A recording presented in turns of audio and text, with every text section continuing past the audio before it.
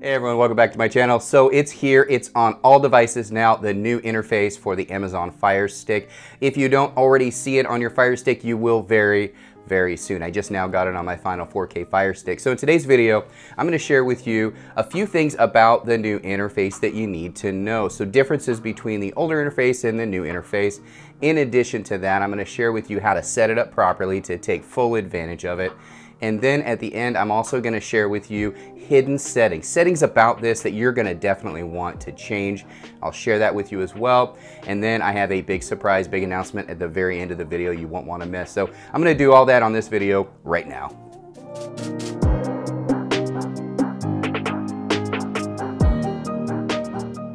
All right, so the new interface, it is brand new. They just rolled it out on the 4K Fire Sticks, Fire TVs, and Fire Cubes. And again, if you don't have it already, don't worry about it. I finally got it on my final Fire Stick, my 4K Fire Stick today. It had already rolled out on my other ones previous weeks, but it just finally hit this particular Fire Stick. Now, my understanding from Amazon is they're rolling it out by production date. So if you maybe have one that wasn't in that range that they're already launching to, it will get there. You will be forced to do it. Everybody's gonna have it. And you're gonna want it. I've actually played with it quite a bit before I did this video, and I'll tell you what, I really do like it. And so in today's video, I'm really gonna talk about differences between this and the older interface. I'm also gonna share a few things on how to set it up properly because there's some things you're gonna wanna do just to make it a little bit easier to maneuver around. And then I'm also gonna do, like I said in the intro, hidden settings. So there's some settings on here that you're going to want to change. This particular interface, the way they have it set up, they do a lot of advertising. So there's a lot of pop-ups, there's a lot of videos playing, a lot of things that are taking up resources. They're gathering information to sell you stuff. So there's some settings I'm going to share with you towards the end of the video that you're definitely going to want to stick around for because it's a quick setting and it will save you a lot of time, resources, and it's just a lot better, smoother of an interface. So let's get right to it. Differences. So if you go to the top here, you're going to see that this bar here is no longer at the top, and things are called a little bit different. So first thing I'm going to talk about is one big change, and that is the profile. So if you click over to the left to the little picture there, you can set an actual picture if you want to do that.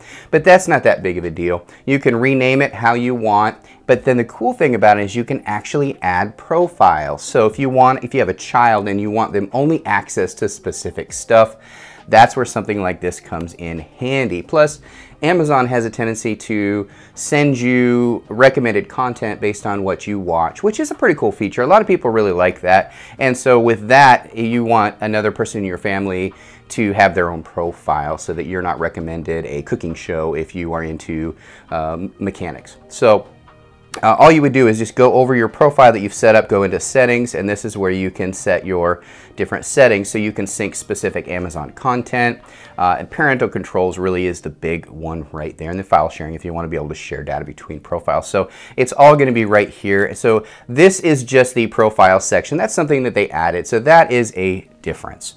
All right, another thing is if you go over to the home right here, this has not changed. I know a lot of you are going to say I can't find things. It's pretty much exactly the same. The categories are the same, so there's not a lot of change on the home button right there. But if you go to find, this is where it's different. So before you went to the search in the upper left hand corner to find things, well, now you can search right here. Go to find and then search, or you can go specifically by, say, movie apps or free or sports, kids, family, things like that. So your search is actually right here. So when I say in a video, go search for, like one of my older videos, search at the top left hand corner for blah, blah, blah, you're actually going to go to find and then search to find that. Hopefully that helped you out a little bit. Now this is something that's really cool that they added, and I don't know if they've added this to other countries. So if you are in the UK or Australia or Japan and you don't have this, I apologize. I don't know, I'm not there. But one thing in the United States that they added for sure is the live tab. Now this is pretty cool. So this is going to be all your live apps in one location. So you're going to be able to see featured live apps, breaking news on some of the big networks for news, which is really cool. And these are all live. They say live on them, so they are not playbacks. They are live news channels. But one thing they added that I think is really cool is actual live TV. If you go here to the guide, it's right here, guide. Click on that and you're going to see live TV tons and tons of channels that are included completely free, no subscription needed, regular TV. It's built into the new interface, fantastic. So I just wanted to share that with you. That is a big difference. So you've got the profiles, pretty much the same, called something different, completely different live tab that added the full TV. So it's really cool that they have that. Now, setup. Let's talk about setup. So setup is a little bit different because you're going to want this to be your most used apps. Otherwise, you can't find the apps. How do you find your apps? You go over here to that, and then you scroll through, and you got to find your apps. It takes a while to load. It is slower than the older interface, but it takes a while, and then you got to find your apps. So you're going through your apps, blah, blah, blah. What you have to do, easy to do, is just set this. So to set this, all you need to do, let's just say that I use YouTube all the time and I want that, but I don't use Aptoid very often, only when I'm downloading an app. So what you do is you hit the 3 dash lines on the remote right here. They call it the hamburger button. Just click that one time and then click move with the center button. Now just move it right up where you want it at the top. And there you go. Now same with this, you're going to move that down because you don't want that. So move it down. Now you've got it there. So now my most frequently used videos, my Sterling TV, Cinema HD, YouTube, Discovery Plus, Netflix, and of course ExpressVPN are my most common use. So if you go back to your home screen, now that is what you see. So you have like hot buttons, shortcut buttons. You can just go right to it and you can open it right up. Another concern that a lot of people had was icons not showing. As you can see, third-party app, icons are showing. So there is no difference in the icon. The icon showing had not to do with the new interface. It had to do with your operating system on your Fire device. Certain operating systems for some reason didn't work. I do have a fixed video for that though. So if you're still getting those gray icons on your third-party apps, watch that video on my channel. Quick, easy fix. All right, so now settings. Settings is also another thing that is a little bit different. So instead of going to the top over to settings, it's that gear icon right there. And it's the same from that point on. So you've got your account profile, network, sounds, applications, preferences. Let's see if any changes happened. Let's say, for example, I have unknown sources on. So let's see if there's any difference. Go to My Fire TV, developer options. Guess what? No change. It did not change your settings, so that's great.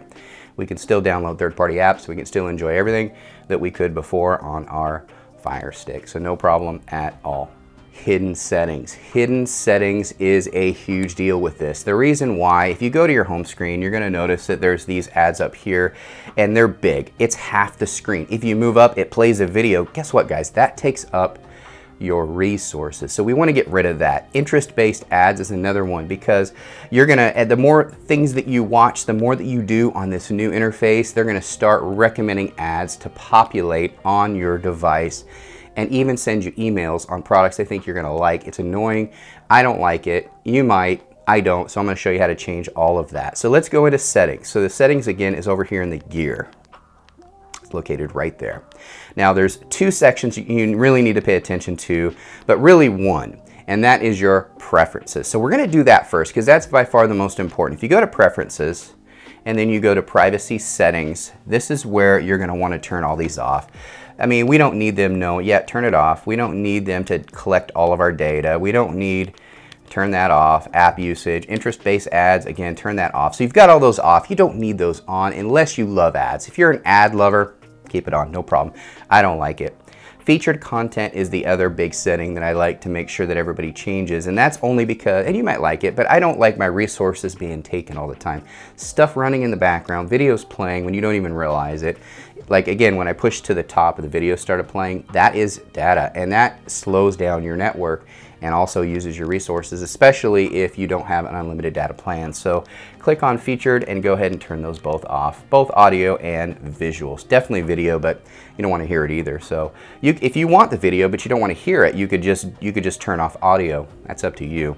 But I always turn mine off. It just makes it a little bit easier. So those are the big ones in the preferences section.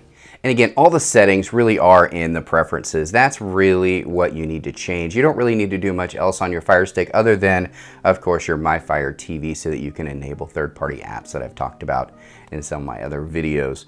Hopefully this helped you guys out a little bit about the new interface. So now the big announcement I was gonna make, Amazon Fire Sticks were on sale. I don't know if they still are by the time you watch this video, but they dropped the price of the 4K Fire Stick in anticipation of this new launch here. So I was able to pick up a few of them for giveaways. So I'm gonna be doing a lot of giveaways. And if you haven't seen my giveaways in the past, I only keep them on my channel for a short period of time, usually 24 hours. So make sure you have your notifications turned on. If you go down below the video, there's a little bell right next to this subscribe. If you click that, you then have to go up and click all. If you don't do that, you may not be notified of my drawings, and I give away stuff all the time. Well, I'm going to be giving away 4K Fire Stick. In fact, I'm going to give away 2 4K Fire Sticks on this video for every 1,000 likes we get. So if you go down below the video next to subscribe and hit that thumbs up, that thumbs up will let me know that you are interested in entering the drawing. Also, make sure you comment something down below, a question you have about the new interface or what you like about the new interface compared to the old one. Just let me know your opinion, good, bad, doesn't matter. You're entered into the drawing. I'm going to be doing that drawing as soon as this video gets 1,000 likes. I really want to give this 4K Fire Stick away by the end of the month, so make sure you do that. I really appreciate that. Again, this is for the 4K Fire Stick. All right, I really hope this helped you out a little bit. You can see some of the differences between this and the old interface, how to set it up, and then how to do those hidden settings. And don't forget, of course, comment down below, hit that thumbs up, and make sure your notifications are turned on when we do the drawing. Thanks again, everybody, for watching my video. I really hope you appreciate it. Maybe you learned something today, maybe you didn't, but hopefully you enjoyed the video regardless. Thanks again, everybody. Bye. I just want to give a big thank you to those of you that took time out of your day to watch this video. If you'll do us a huge favor, if you haven't already done so, just hit that subscribe button right next door. And if you like this video and you want to see more, we have a video on the far side there we think you're going to love. Thanks again for watching our video.